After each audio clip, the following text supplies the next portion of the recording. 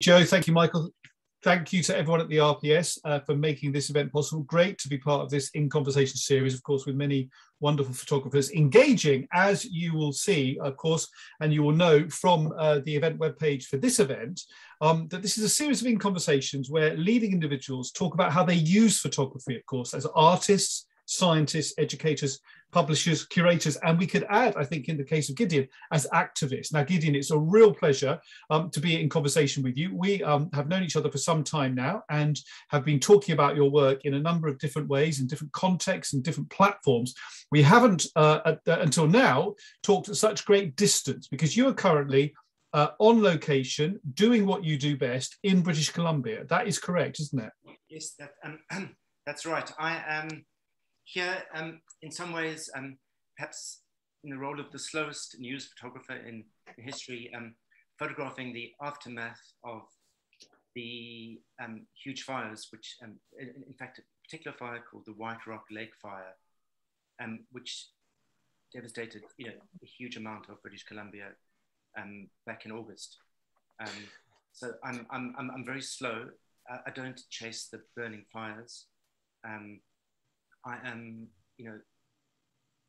kind of trying to look at the kind of deep traces and impacts of the fires on communities and on the landscape.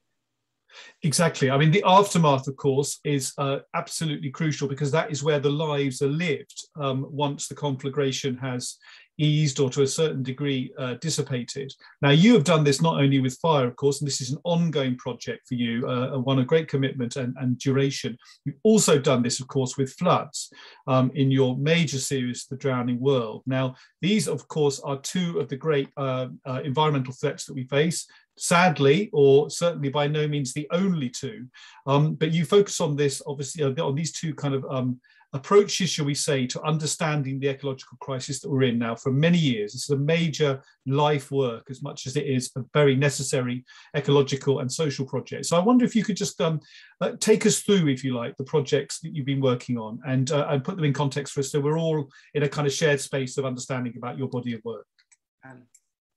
Absolutely. Okay, so in full transparency, I got to this talk slightly later, slightly earlier than I had anticipated. So I had planned on spending, another hour kind of organizing my presentation. So I'm in some disarray. But having said that, I have something here to show you. I'll give you a bit of a sense of and I think what's important to talk about is the various kind of contrasting narrative threads that have emerged from my work on both flood and fire. Of course, I've been working on flooding for much longer. I've been working on the issue of flooding really since 2007, and I've made more than 20 flood response trips to different floods around the world. My work on fire is much more recent, and Gareth, I have to say, it's on some levels really inspired by your kind of prodding at a certain, your kind of insights and your prodding and your thoughts about how kind of the narratives of fire and flood could work in conjunction with each other. So let me share my screen. Okay, are you seeing that? Absolutely, yeah, all good. So the central narrative of Drowning World, my work on flooding, is a series that I call Submerged Portraits. And they are very kind of simple, direct portraits of people in flooded situations. And their engagement with me and the camera is crucial. And I think they are very, in some ways very documentary, but they're also quite constructed in that, people are, I didn't necessarily find people here, people are at their homes and their communities, but they're positioned for the camera, which I think is sometimes a bit of an unsettling sort of, unsettling thing for the viewer. I think this is my favorite picture, my favorite picture ever taken of Florence Abram, photographed in Ekpogeni in Nigeria. And I think this also involves some of the poorest and some of the wealthiest people on Earth. So I think it's also a challenge to the idea of climate change is something which is far away, which happens in kind of remote countries around the world. And when I photographed the flooding in Germany recently, that was a common statement that this doesn't happen in Germany. This is something which happens in Bangladesh or Africa. And then moving on to another narrative series, which is something which I call Floodlines, which is very different. It's a very geometric series of images, working with the reflection and following the line of water as it moves through homes, individuals, communities, intimate spaces and public spaces. And then the other main series of Drowning World is a series which I call Watermarks. And this is an archive I've collected of personal flood damage photographs. They're not taken by me, they are individuals' pictures. And I'm fascinated by the impact that floodwaters make on the physical chemistry and surfaces of these images.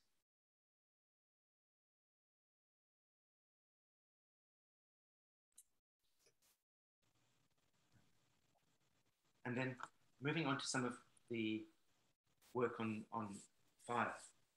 And this is the contrasting series. I haven't even really got my names worked out for the fire series, but these are some of the fire portraits. So far these are from Australia, California,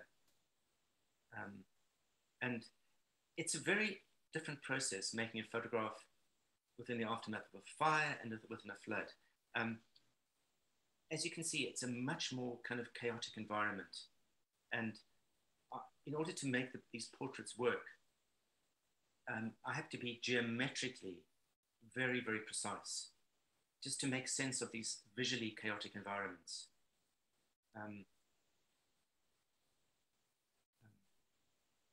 It's a very different kind of visual process to in a flood, your planes are very flat,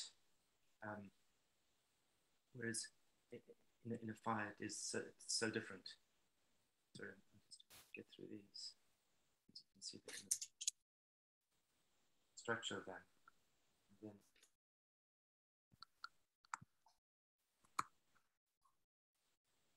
And I think what's also a crucial thing is to give a sense of location as well. To make, because I think the countries are in some ways not that different, but the location sense is very important. And then this is a series of landscapes, again, from Australia and Greece mostly. And again, these are kind of landscapes affected by fire. I mean, on Evia Island, there were millions of olive trees destroyed in the recent fires there, which is a cultural loss. So again, the way landscape is impacted by fire.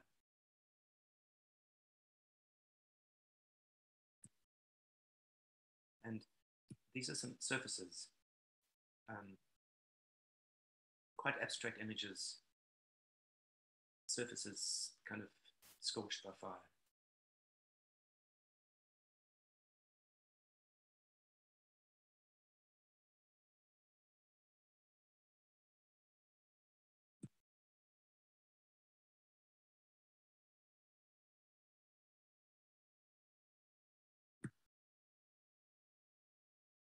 Okay, so I mean, we can come back to some of the other things I'm doing. I just thought this was a useful introduction to some of the kind of narrative threads which are kind of emerging at the moment.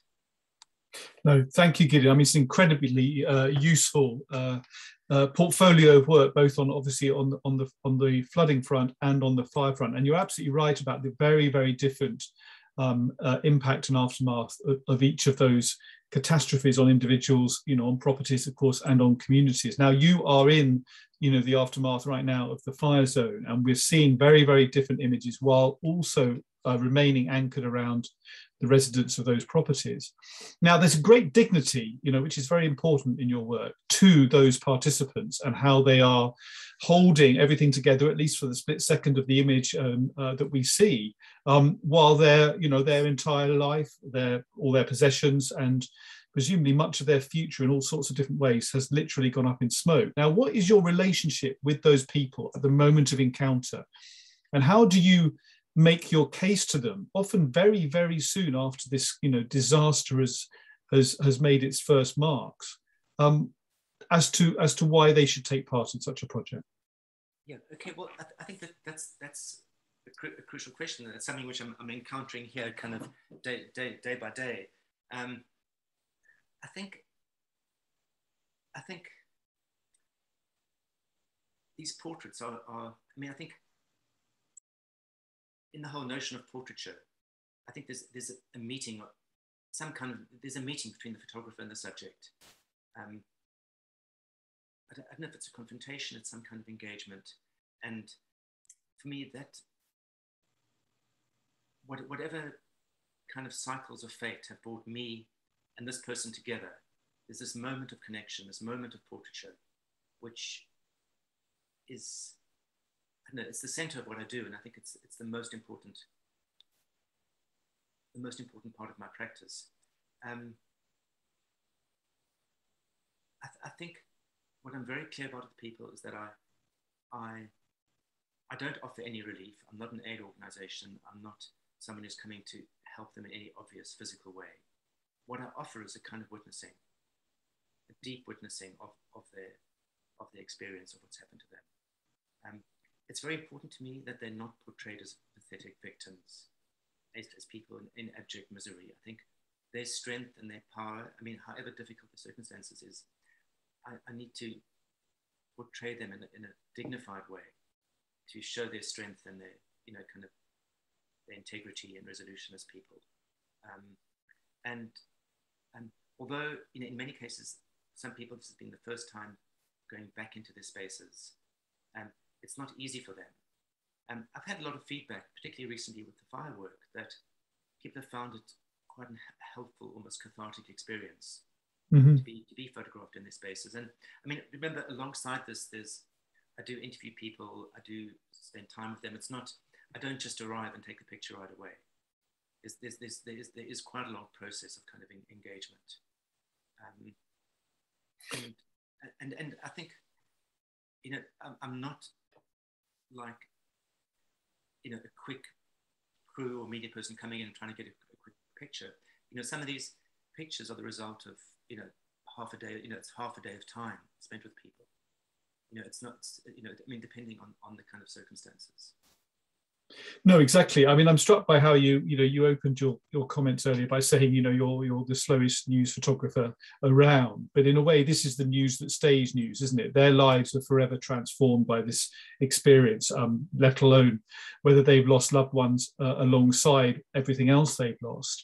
And in a way, this is the most important thing for us to understand. Remote, as we might be, of course, although many, many floods, not so much fires, floods have hit England in recent years.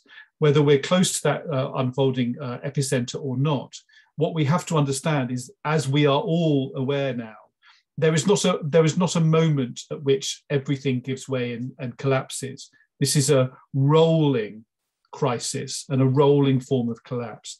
And in a way, your photography is much more acute on that idea of something unfolding in time than perhaps the news image that we are more familiar with. So could you talk a little bit more about your sense of relationship to place, and perhaps how you think about the images working to tell the ongoing story of a place? Because you did mention that in your comments earlier. And I think that sense of place, regardless of poverty or wealth, is really important to how we think about your larger body of work as well, beyond these two series.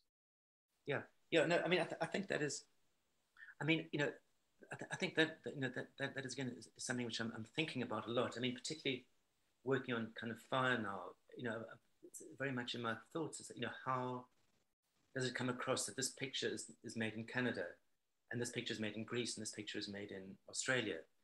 How is that kind of visually manifest? How do the people come across I mean, I'm really pleased because I wasn't certain it was going to be feasible, but in the last few days, we have made a really great engagement with people in the local First Nations group, the Okinawan First Nations band, close to, it was part of the reason I came to this area, that I was hoping to document the way First Nations communities in Canada are affected by fire. And it, you know, and the people, it's not a lot of people, around here, but in the last few days, I've made four portraits of people from that community, and it's such a kind of contrast, that community, to people nearby, living on the kind of in beautiful lakeside homes, and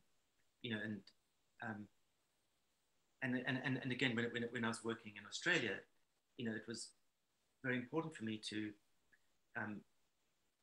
document some people from the kind of Aboriginal groups who were affected by fire, whose images are not seen much.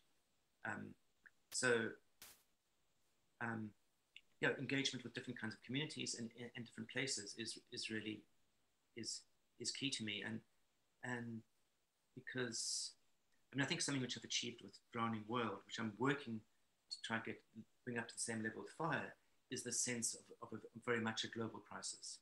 All different parts of the world, all different kinds of communities.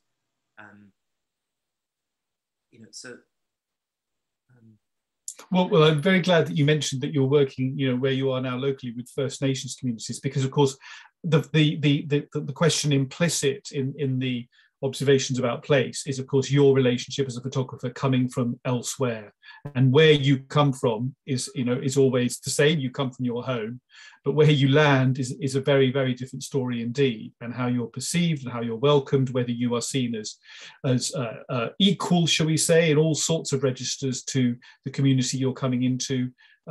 Whether you come with a historical story, whether you come with very much a present tense urgency, and so on and so on. And we're very aware and of course sensitive, and rightly so, to those dynamics and those interrelations. Yeah.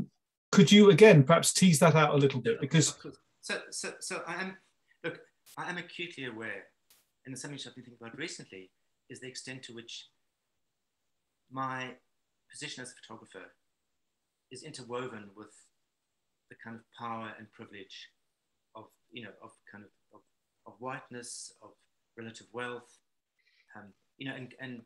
Growing up as a white South African, being born into privilege in a situation of great inequality, has made me aware that, however compassionate or ever concerned I may be about what the world, I do come into it with some kind of inherent structural power. And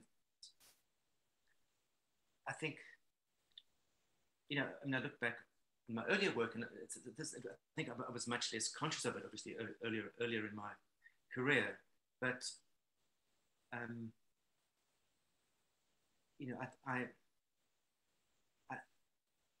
with that awareness, I feel, approaching people in situations with humility and integrity, I feel as well, I think that's important, but I feel for whatever reasons linked to my own history, I have an ability to kind of portray people in moments of trauma and distress, or somehow I can be quite visually articulate in conveying climate and other kinds of trauma. There's a whole long backstory and debate to my own kind of family's history of trauma, and my parents' history of kind of escaping Nazi Germany and losing much of their family, including my grandmother to the Holocaust. So I think personal family trauma is in some ways, which I'm just coming to understand, part of my own reason for kind of seeking out the trauma of others in this way. And I like to think that I offer, yeah, as I said before, the kind of witnessing which people welcome. No, absolutely. I mean, thank you very much for that very full and insightful response. I mean, I've known you and your work for some time now, but I do think you moved very, very quickly to really try and interrogate, as you say, forms of privilege and whiteness in your own practice, however well-intentioned historically, alongside, of course, the global uprising of the last 18 months or so. And I think that is absolutely a testament to the inherent commitment and witness of your work as you've described. Now, there are two triangulations, if you like, that I'd like to sort of ask you to map onto each other in a sort of Venn diagram way. There's the relationship between people in their place and your purpose in being there, which we talked a little bit about. And then there is, again, this larger sense of trauma, which has a family background very acutely for you, which is ecological, historical, and personal. And in a way, we're seeing, the implications of both those arrangements, meet in your very, very striking photography. Now, alongside that dynamic, shall we say, is the question of a formal presentation, an aesthetic understanding of what you're photographing. And you've already identified very, very clearly, and we've seen very strongly, the differences in flood damage and fire damage. But all the way back to Goya, there's been this debate around the aesthetics of traumatic imagery and how we navigate that relationship. What's your sense of the power of aesthetics in communicating messages of witness? Okay, well, I think they're difficult questions and challenges within that, and there's is the question of how the camera loves ruins, mm-hmm. How kind of destruction and ruin is quite aesthetic. Should I share my screen very briefly just to give a sense of some of? No, please do. At any point, please seize the day. In that area. So, in my recent work in Greece, I did some work kind of being drawn to kind of washing machines and doors and windows, kind of windows on the world. And I mean, this is of course personal destruction and loss, but it's also kind of aesthetic. And then I also began doing something where I was initially shown this olive. This was a 2,500-year-old olive tree called the Bride, which was destroyed in the fires in Evia, along with apparently millions of other olive trees. And I was drawn to the forms and patterns and shapes of these dead olive trees, which I kind of feel, in order to kind of tell the story, and that's a huge cultural loss of these trees, some kind of, I see them almost as kind of African masks taking a kind of sculptural form. And I don't know if I'm kind of this is excessive aestheticization of this ruin and destruction. But I think it's interesting to kind of bring this into our discussion. And well, no, I think it's more than interesting. It's extremely relevant and necessary. And thank you, as always, Gideon, for sharing it.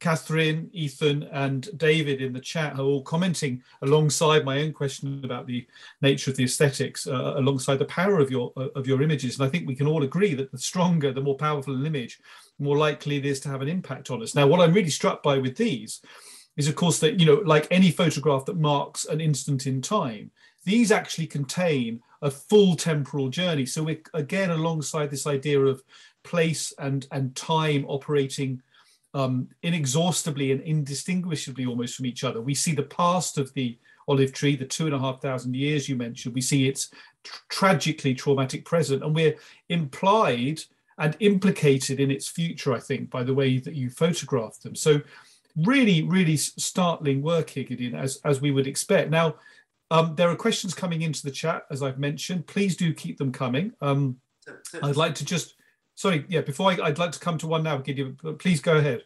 Yeah, so I was just going to explain, in seeking a kind of parallel narrative in Canada, I've been struck by seeing places where trees have burnt into the ground. Like basically this is a tree and the roots burnt as well. So I'm seeing absences in the ground. So I'm trying to kind of, this is something I'm in the midst of working on at the moment, but just thinking about if there's a parallel narrative working in the same way of kind of photographing just the holes in the ground left behind by, you know, holes where there were trees. Well, this is the idea of negative space, isn't it? Absolutely. You're photographing absence in a way, and by then, by that process, making us very aware indeed of what's been lost and what is increasingly under threat, even if it hasn't yet been taken from us. Like I said, please keep those questions coming into the chat. We'll bring them in a little bit earlier where they're relevant. I'd also like to draw attention to the fact that, of course, that Gideon's own website has these and many other portfolios of work that you can obviously look through at your own pace, gideonmendel.com, where his own body of work across many decades is fully documented. But let's talk about a very practical aspect of this work, Gideon, because, of course, you know, fires start, floods occur, and you have to decide where to go and often how to get there in very difficult circumstances. And Stuart's asked this a little earlier. How long does a flood last for you? Which is a great question, I think, because, of course, the news story around a flood is very brief. And how do you get there often? I mean, how do you set up a journey like this, whether flood or fire? And are there significant differences, if any? Well, I mean, floods, I have to be a lot quicker on my feet. I mean, with fires, firstly, I've got no interest in pursuing the moment of the burning flames with the fires. So I don't want to be in the way. I'm a coward. I don't want to be in the way of the emergency response. So with fires, I always come sometime afterwards. And I think what I'm finding over here is sometime between the moment of the fire and before houses get cleared away, which can be anything between, you know, a week and kind of six weeks to 2 months. So getting to fires, it's not as stressful as into floods. And people who know me, colleagues, friends, family will know of the extremely stressed out, anxious state I get into when there's a huge flood somewhere, when I'm trying to research and figure out the logistics. You know, do I have the resources to go? Is this a flood that's worth going to? You know, will I get there in time to find the water still there? You know, and the kind of geology of different kinds of flooding. So obviously flash floods are very quick and it's almost impossible to be there on time. But certain, you know, in some countries, you know, sometimes floods do stick around for, you know, a week, a few weeks. When I photographed in Nigeria, I was actually there kind of 5 weeks after the floods, and they were still pretty present, you know. So it depends very much on the kind of drainage and the geography of spaces. But I mean, it is a matter of a lot of time and kind of intense research, just trying to figure that out. Absolutely. Now, I mean, I guess following on from that, you know, your arrival and documenting of the landscape is one thing, but then of course there's a very, very different response depending on where we are to how the larger community and society, the infrastructure of the nation or region responds. Now, have you found that sometimes this has been counterintuitive to what you expected based on levels of wealth? Have you found a response, you know, in different communities that has surprised you perhaps? Well, I mean, of course, I mean, you know, I mean, obviously, when I've worked in places like Germany, for example, you have a huge and immediate kind of response from the state and civil society. You know, sometimes I felt in Germany, I was kind of witnessing, you know, all the might of the German state and society taking on all the might of nature. You know, queues of trucks and excavators and materials and there's obviously the state response is also often a huge civil society response. Again, in Germany, you know, huge amounts of volunteers out there to help clear up, a lot of support. You know, I mean, I think often people feel inspired by floods to really kind of help people. The same with fires. You know, I mean, again, in Australia, an immense amount of support, and you know, I think the civil society response of supporting people. And I think sometimes it's difficult to kind of coordinate and organize all that help. and to get help which people need, get materials which people need, can be challenging. In contrast, when I was photographing in Nigeria, the people there had no insurance. There was a sort of refugee camp for displaced people, where they could go to, but there was minimal help or support from the state. Mm-hmm. I mean, one aspect, of course, of from country to country, but it is, and I think also different places have got different cultures around insurance. Right. Exactly. I mean, one aspect, of course, of what happens when a flood or a fire, assaults a community that's already under stress on multiple fronts, ecologically, economically, socially, and so on, of course, is that it becomes, just another part of what is already a traumatic landscape. And perhaps we saw versions of that unfold, again, irregularly and unevenly during the height of the pandemic over recent months, is that it becomes something that is not necessarily the most pressing concern when food on the table and some form of shelter is daily an urgency. And so again, I wonder what the aftermath, the accumulating aftermath is of such floods, particularly when they're recurrent, to the communities that you've photographed and to the people you've spoken to. Sometimes this is a one-off event for them, at least so far, and other times it might be part of a pattern that gets worse. And actually, I mean, in my experience, because I've done a lot of work on flooding in the southern states of the USA, in South Carolina, Florida, Texas, and particularly in South Carolina, I photographed flooding in 2015, and then again in 2017 and 2018. And, as you kind of know, with the kind of warming of the ocean, hurricanes, and the hurricane season is getting longer and getting worse every year. I mean, I wasn't in America to kind of witness the flooding this year, but, we saw immense flooding. And, I think some people who met in South Carolina were just saying, that they, in 2015, they had the what they called the 1,000-year event, the worst sort of climate event in 1,000 years. And then they kind of kept on coming year after year. So I think certain areas of the world are, of course, much more vulnerable and much more subject to kind of flooding, as is the case with fire. Parts of California, parts of Canada, Australia. Certain communities are frequently affected by fire. And again, I suppose just this gets us to an important point, is that these two elements, both damaged by fire and damaged by flood, this is nothing new. I mean, they've been happening, for millennia. In fact, most ancient mythologies, including our Bible, have ancient flood stories.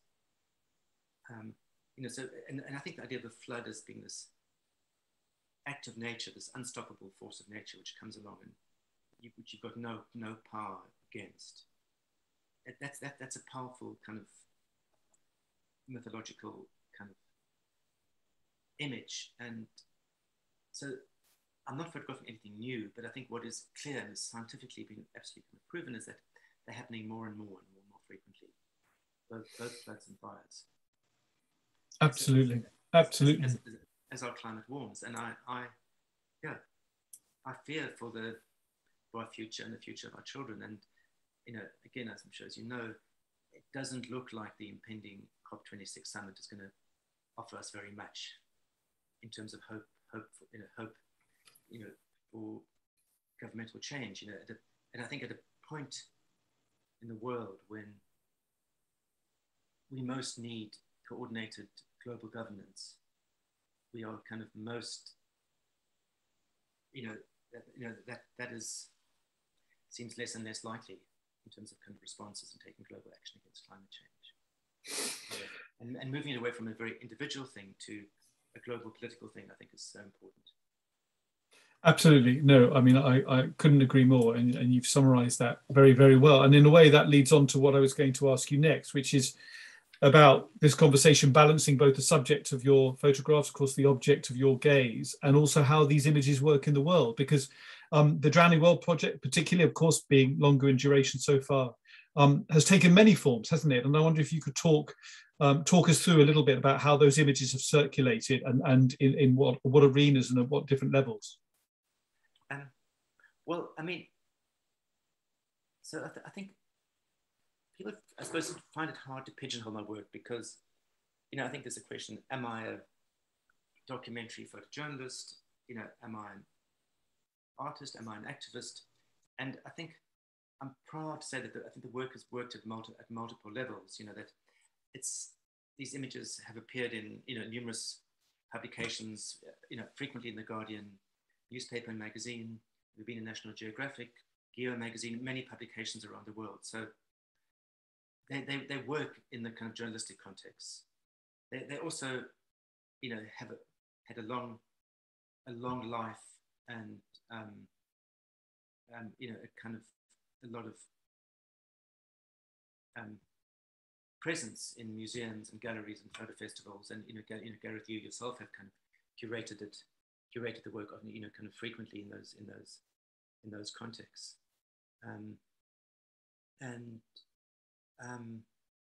more and more, the work is, hold on, maybe you can show.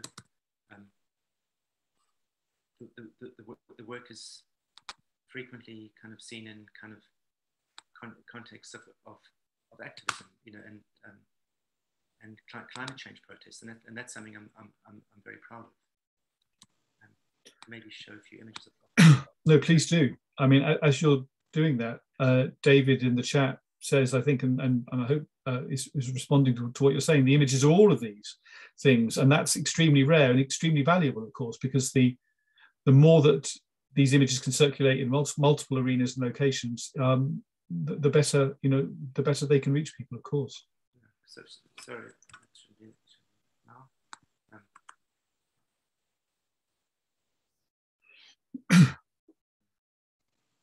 And this, I found this something quite powerful about this work being seen in these sort of contexts.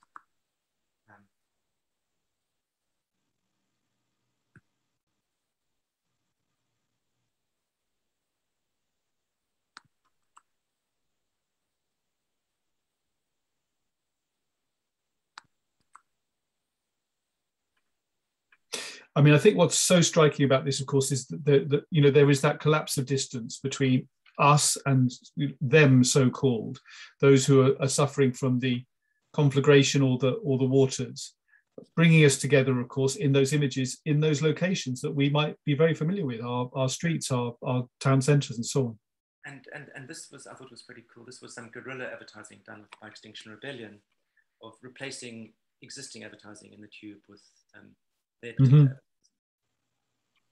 Exactly.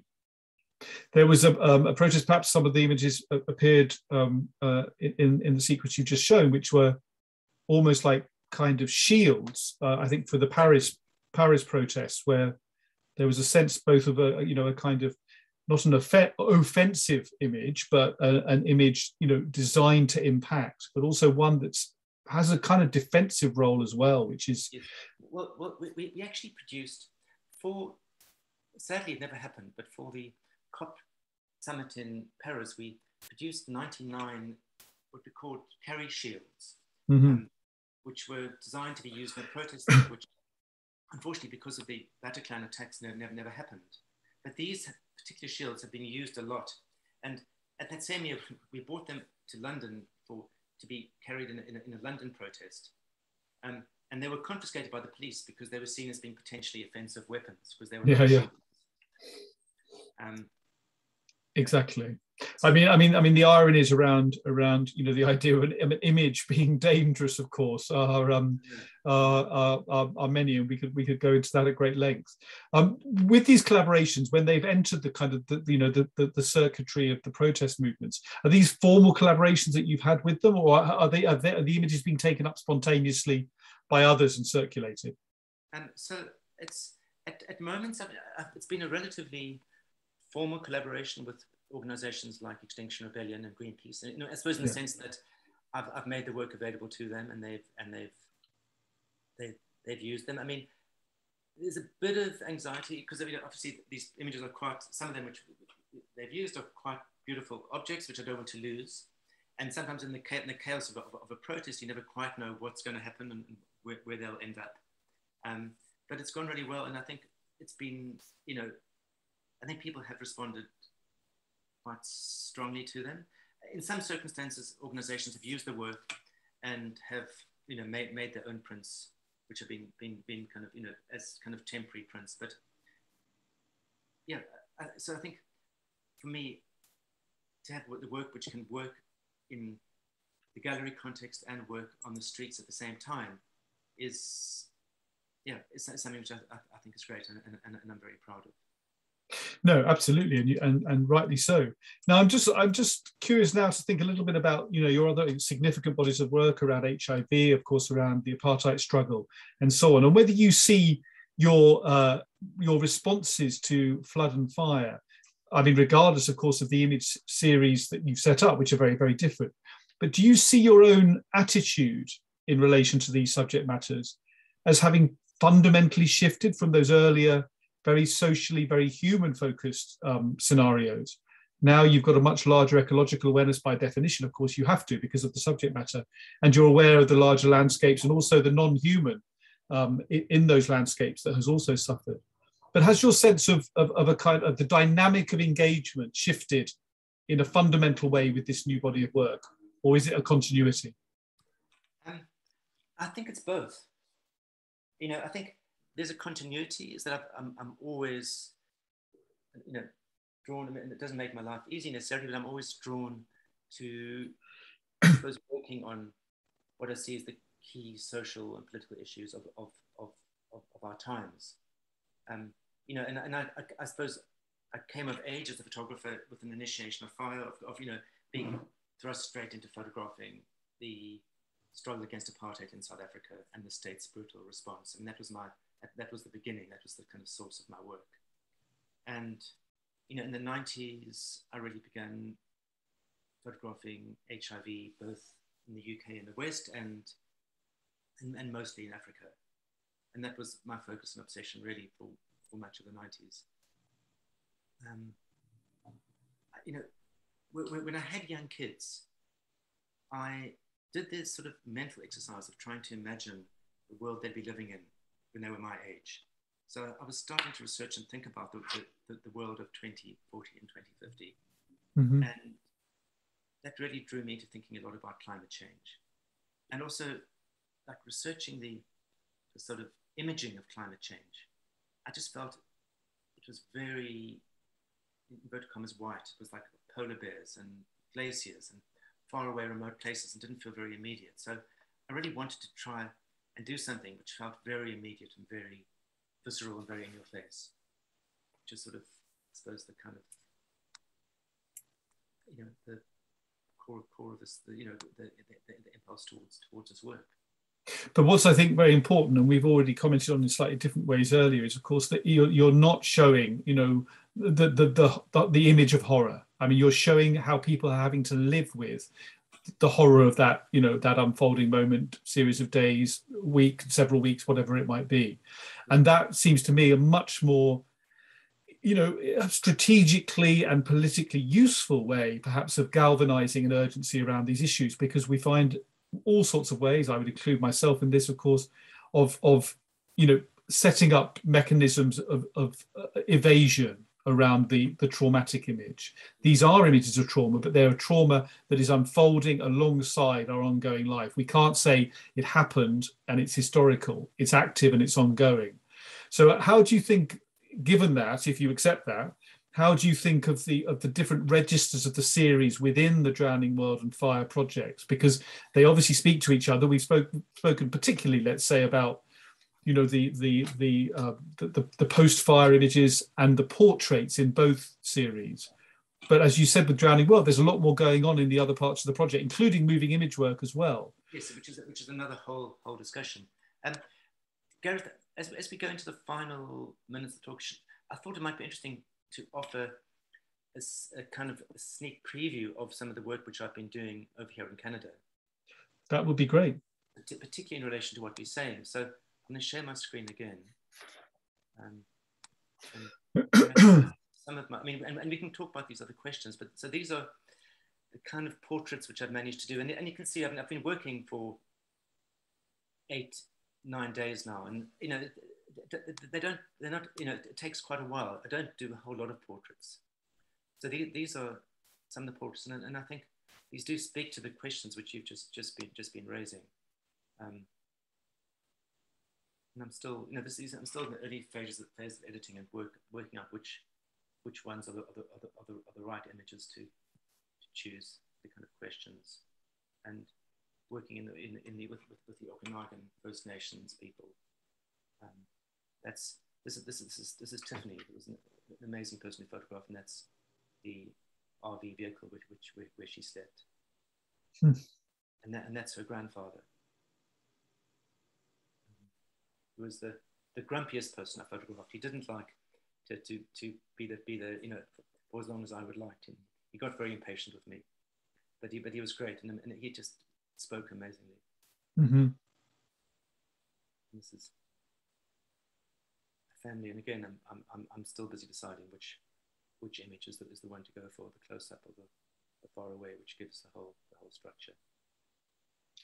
I mean, a question alongside this is to do with accumulation, to do with volume, a certain scale of a number of images versus a distillation, and one could make arguments in both directions, couldn't we? We could say that the more images we see, we realize how widespread it is. You could show 100, 200 perhaps, or you could refine down, as perhaps you're more inclined to images that encapsulate and stand for the larger crisis. But are your thoughts on that constantly fluctuating? Yes, of course. It's how to put them together, and how to, how they're going to be seen. And I mean, I think what I've said to you is I'm starting to think of the idea of a new book which would be both flood and fire. Yeah. That you'd start from the one side with flood and the other side with fire. And that these different narratives would kind of work their way towards the center of the book. And by definition, in our earlier conversation about that, of course, the book, you would have to invert to read the second part. So the world would be turned upside down in a way, the booker's world, quite literally, to meet in the middle. I think it's a very powerful idea. And if our audience are interested in that, obviously they should keep an eye on your website again for developments in that area. And there'll be a crowdfunding, some kind of crowdfunding thing which is going to happen before too long. And I just thought something very different, which I've been working on, which might be interesting.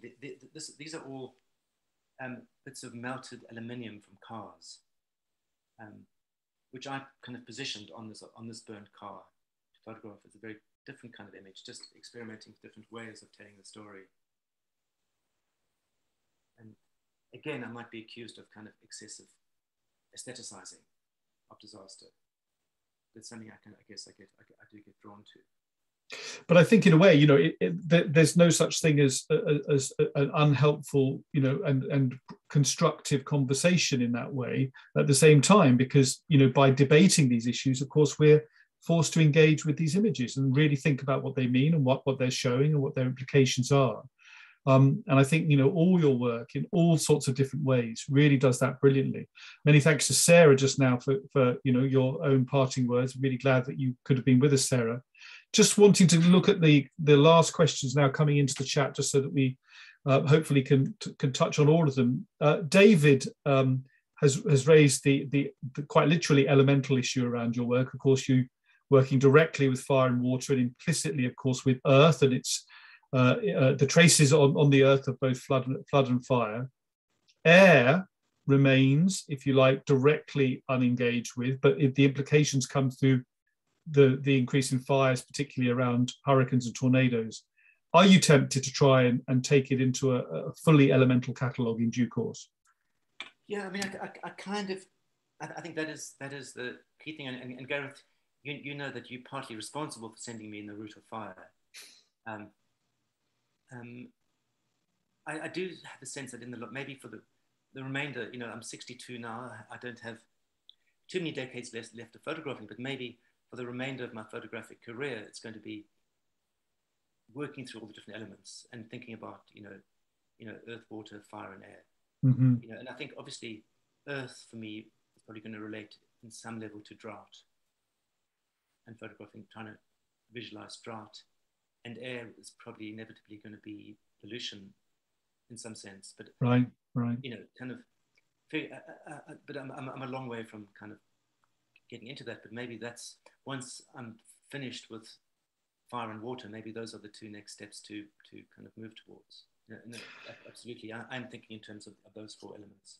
And I think, Gareth, as you said to me, isn't wood in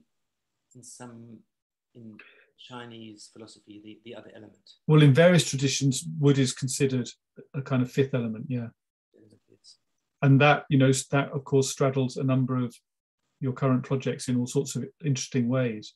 Well, I think, you know, just as we move sadly towards a close, of course, formally, you can always find much more of Gideon's work online, as I mentioned. I mean, it's really important, I think, to acknowledge how significant this project already is before you've completed, you know, the elemental cycle. I mean, it's constantly asking itself questions about the nature and responsibility of the image to our times, about the best form of image making to communicate issues that in some ways are, you know, intangible, can't fully be held. Their traces and their passing can be documented, but the full scale and implications of them are very, very hard to take on. Hence, perhaps, as you said earlier, you know, the terrible impasse we seem to find ourselves in on a global level in terms of proper infrastructure change around engaging with these issues. You're an individual, any individual can only do so much, but you really are making incredible impressions on all of us, I think, who see your images, and really forcing us, whether we like it or not, to think about our own role and responsibility in the unfolding crisis and what we can do in some way to slow that down and to redirect it. So as we move to a formal close, I'd like to thank Joe and Michael enormously for staging this series of In Conversations, for asking me to be part of it. Thank you all very much indeed for being with us. Do continue to track Gideon's work online in all the ways you know how, but please do now join me in whatever way you see fit, raising a glass, bringing your hands together, muted or unmuted, to thank for his work and his time tonight, Gideon Mendel. Thank you very much indeed. So thank you so much, Gareth and Joe and Michael. It's, you know, been great to talk to you all. I hope my work, you know, has some kind of impact going forward, you know, on many different levels. That's all I can hope for. And stay tuned. I'm going to be, I think, starting the process of a crowdfunding process towards my book in the coming weeks and months. Thank you very much. Thank you. Thank you, Gideon, and thank you, Gareth, for helping with that conversation enormously and opening up the images that we saw and what some of the thinking behind it. Gideon, on behalf of the RPS, I'd like to congratulate you on your honorary fellowship and thank you for bringing the immediacy of climate change to us and the humanity as well. And we'll be really pleased to share details of the crowdfunding in due course. You know, it's an important topic and it's one I think we all need to be aware and try and do our bit towards. So on behalf of the RPS, thank you again, both of you, and thank you to our audience for joining us this evening. We will be making this talk available online as a recording afterwards, so do take the opportunity to catch up. Thank you and good night.